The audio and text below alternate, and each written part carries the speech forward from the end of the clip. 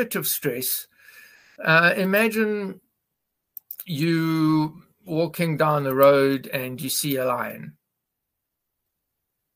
Okay, what would a normal person do? There we go. There should be a lion coming up. Okay, what should a normal person do? Normally, you're going to get up and you're going to run away really, really fast. And your stress response needs to last for about 10 minutes, 15 minutes.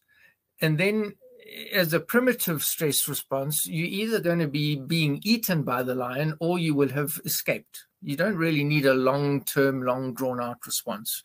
You need to get away fast. And whatever you're doing, your priorities shift. And even if you've got a sore foot, you can get up and you can run away.